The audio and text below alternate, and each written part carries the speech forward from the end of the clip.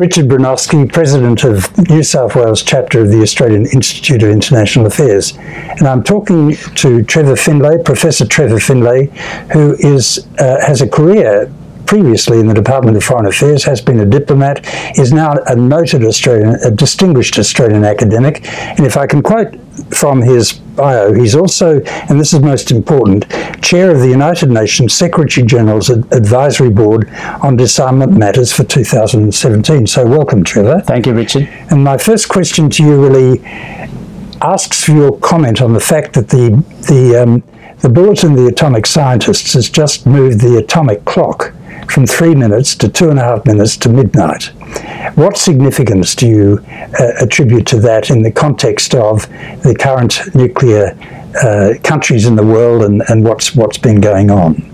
Well, I think there are a few things that have gone into that decision. One is clearly the advent of the Trump administration, and the Trump administration currently doesn't have a clear nuclear policy really in any realm. We've had different statements from the president and other statements from key administrative. We don't really know what he thinks, officials. No, we don't.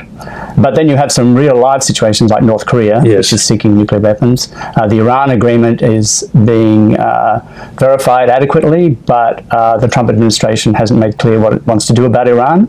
So we do have several nuclear situations happening, but the bulletin also takes into account climate change now. So that's rather new. It used to only take into account nuclear developments. Yes. President Trump has said that he very much opposes the agreement between the six in Europe and the United States and Iran. I think personally it's an extremely beneficial and promising agreement we have. What's your view on it, and do you think it's going to be disbanded or not? I don't think the Trump administration can actually do that. The other powers will certainly stand up to that, and that will include Russia, which seems to be a favourite of Trump, and China. All those countries involved have to agree to dismantle it. And Iran has been complying with it. The International Atomic Energy Agency has been verifying that Iran so far is complying with pretty much all the aspects. There were a few minor technical glitches, but by and large it's been complied with. Now, you talked about North Korea. That seems to be the biggest threat to destabilization and proliferation of nuclear. For example, Japan and South Korea could go nuclear if they don't get the right guarantees from the United States for their nuclear protection. North Korea, though, there have been 5 nuclear detonations, and yet they haven't yet developed a missile that could carry a miniaturized version of a bomb. As it's been said recently in the press, that they've got a bullet, but they don't have the gun to fire it.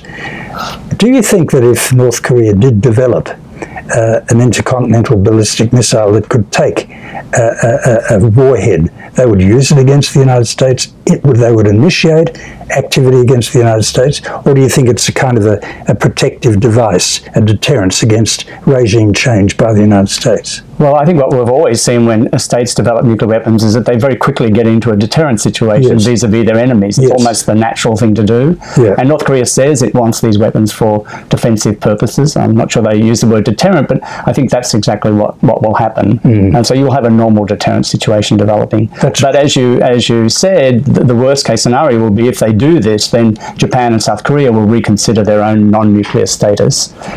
International Atomic Energy Agency, it seems to me that they don't have a big enough budget to do all the things they're supposed to do, which is a worldwide surveillance of nuclear facilities, not just weapons one. In fact, not really weapons ones. The Indians won't let them in there, but civil programs. How do you think they're travelling, and do you think it's still a competent organisation that is worth not just preserving but building up into a more effective organisation? I think it's one of the most competent UN type organisations.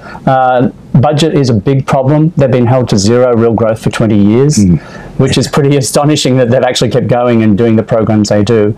But their mandate's also increased at the same time. So they now worry about nuclear security, which is to do with preventing terrorists acquiring nuclear weapons, and also nuclear safety, particularly after Fukushima. So their mandate's expanded, and their financing has stayed exactly the same as 20 years ago, except for increases in inflation. So there's no other organisation in the world that really has had to put up with such conditions. And they have access into all the countries' signatories to the NPT and the IAEA regulations, do they? Pretty well? Yes. What about North Korea? North Korea withdrew from the IAEA, and of course that's a problem. Once a country withdraws from safeguards, then there's nothing the agency can do, although they still buy satellite photograph imagery, so they still keep an eye from above, as it were.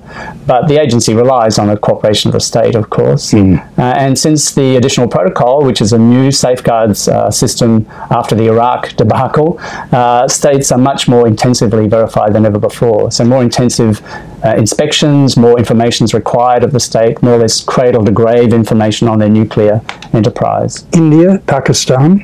No. Well, they're not party to the NPT, of course. Neither is Israel. So they only have partial safeguards agreements. India did this deal where it would put all of its declared civilian facilities under safeguards. But, of course, that leaves out all the weapons facilities. Indeed. Look, thank you so much. I guess you put your finger on it when we talked about President Trump and what he's going to do. We really don't know yet. It's going to be interesting to see how he travels, which way he goes, whether of all the conflicting things he said about nuclear weaponry and proliferation, what he's going to do, because of course the United States is extremely important in this whole match. So thank you once again. My pleasure, Richard.